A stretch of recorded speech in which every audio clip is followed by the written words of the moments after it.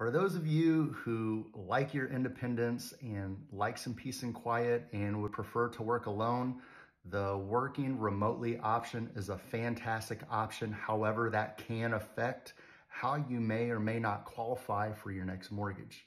Two main things that an underwriter is going to have to take into consideration if you are working remote. Number one is going to be your occupancy. Are you going to occupy the home that you're purchasing or not?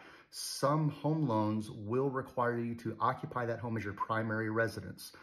Examples are USDA home loans, FHA home loans, and VA home loans, and some conventional home loans as well, if that is your intent. Working remotely is not a problem or is going to impact your ability to qualify for the home loan as long as we can prove to the underwriter a couple of things. Number one, that your income is stable, it's consistent. It's either an hourly basis or an annual salary.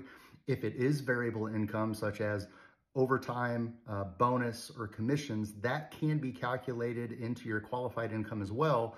We will just need to make sure that you've been receiving that variable income steadily for the last 2 years. And they'll look at W-2s, and they'll look at tax returns and get a verification of employment from your employer to verify that that variable income has remained stable or has slowly been going up. And lastly, the underwriter will very likely need to verify that you have permission from your employer to work remotely indefinitely. And how they'll require proof of this is a letter from your employer stating just that you have the ability to work remotely indefinitely. I realize everybody's scenario is different, the type of employment, how long you've been working remote, what type of income you have.